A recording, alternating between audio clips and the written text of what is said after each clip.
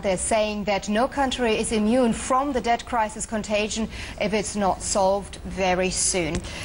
I guess the interconnectedness is definitely being underestimated there for a long time. Let's get to our next guest. David Costa, Dean at Robert Kennedy College, joins us live from Zurich.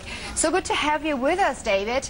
I would like to talk to you a little bit about, well, you know, the state of the financial sector in general. We have yet again S&P downgrades. We have yet again Fitch now looking at the banking sector. I get the feeling, and also a lot of commentators say, hey, they are behind the curve anyway, and at the moment they are not certainly helping sentiment. How do you see it?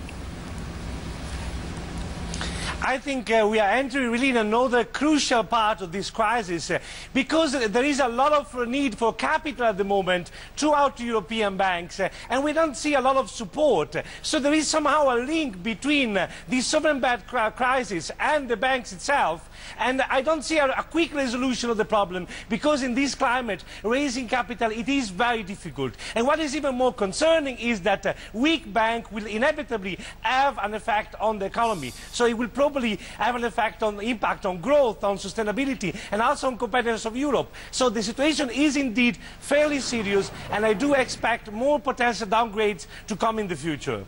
Downgrades in the future. We have Basel III coming up. That means if you say impact, loan activity will slow down even further in 2012. This is what you're seeing. And why is that not perhaps being helped by asset sales and trying to get any kind of you know, spin-offs going in order to get the status of the balance sheet sorted out?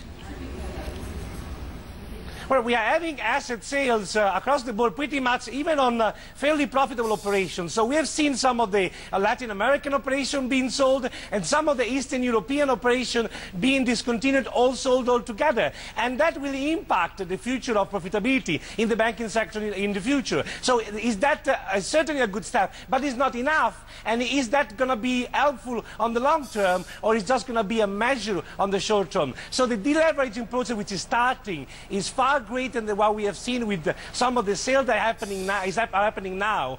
And we need some sort of prompt resolution of this crisis with intervention from the European Central Bank sooner better than later if we want the banking crisis to be solved as well. We will not see a strong economy with a weak banking sector. Yeah, but David, I'm just wondering, just a few weeks ago you came onto this program and said banks were at rock bottom, that investors should get in now and buy European banks. What has changed in the past couple of weeks for you to change your mind?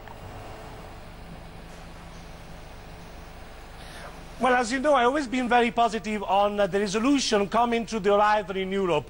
I waited summit after summit to see some sort of announcement saying this is the end of the crisis, this is the resolution. But this didn't come, and because of what is the path now taken by the politicians, which is pretty much we are going through a fiscal union, we will have years ahead to solve this crisis. Because of that, I think that in the short term, the risk-reward ratio in financials has changed dramatically. And for that reason, I think the picture has changed itself. Sorting out the crisis will take a long time, and we'll have to really come back to you throughout the time. David Costa here, thanks very much for now. He's Dean at Robert Kennedy College. Have a great weekend. Well, France, meanwhile...